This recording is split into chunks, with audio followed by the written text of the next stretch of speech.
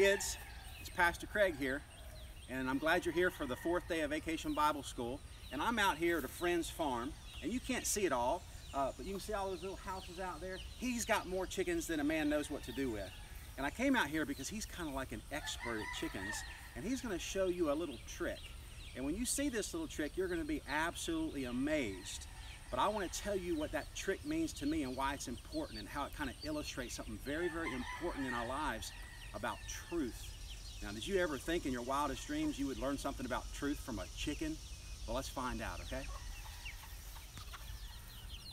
All right, so this is my friend Eddie. I want you to see what he's doing. He's going to take that chicken's neck and tuck it underneath its wing. And do you see that, kids?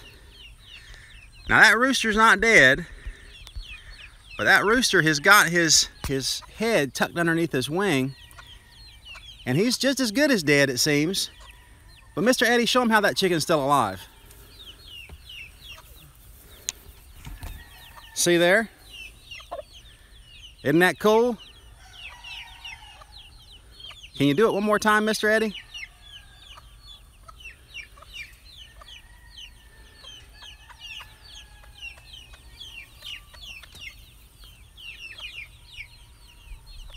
Wow. Thank you again, Mr. Eddie.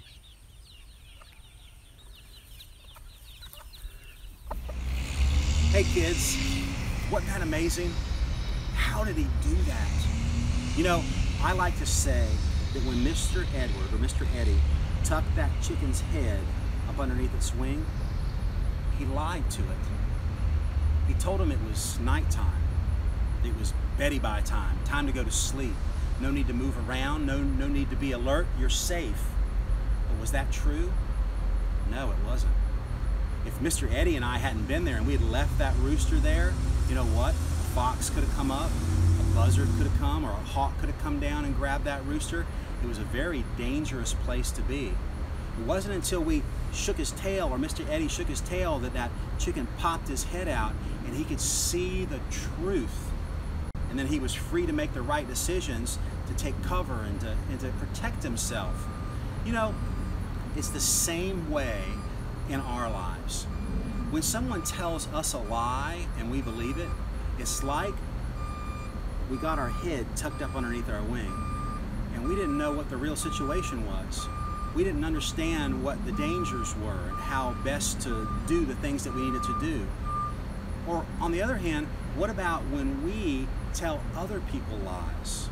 Well, if they believe those lies, it's like we've tucked their head up underneath their wing, and they could be in a dangerous position and not even know it, you know? And listen, that's dangerous even when we're just talking about everyday things. But what about the importance of knowing God's truth about who we are and what we need? To understand that we're sinners and that we need Jesus to save us so that we can go to heaven, so that we can be forgiven, so that we can have a home one day with Him forever and ever and ever. Do you realize that the devil wants you to think that you're good enough all on your own? That's a lie. It's like he's tucked our head up underneath our wings and we've just become happy and complacent thinking everything's okay. But that's not true.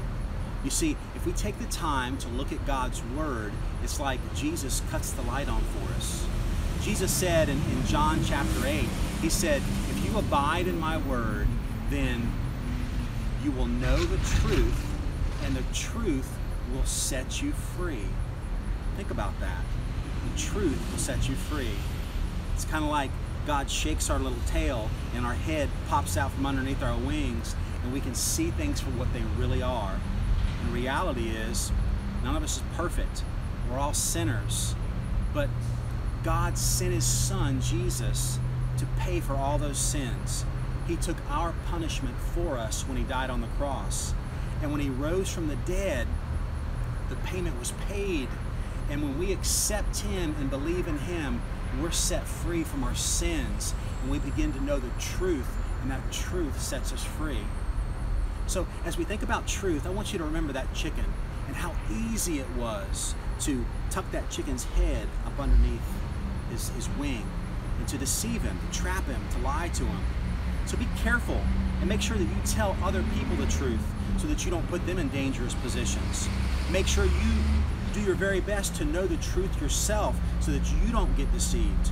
And about those very, very important things, I want you to do everything that you can to listen to God's Word, read God's Word, go to church, go to Sunday school, talk to your parents, know what Christ said, believe those truths. It's like He's cutting the lights on all around so that you'll be in as safe as position as possible. Because when you know the truth in Christ, that truth will set you free. I'm so glad that you've been here at Vacation Bible School, even when it's been online. I'm so glad that we've had the opportunity to talk about all these things that we've talked about. And I hope that together, you and your family are growing closer and closer together as you examine God's Word and how we're to work together as a family. And one very, very important part of all that is that our families, just like our lives, need to be founded on the truth. And that truth comes from Jesus. Home improvement on a firm foundation. Home improvement when we're on staycation. Bible school.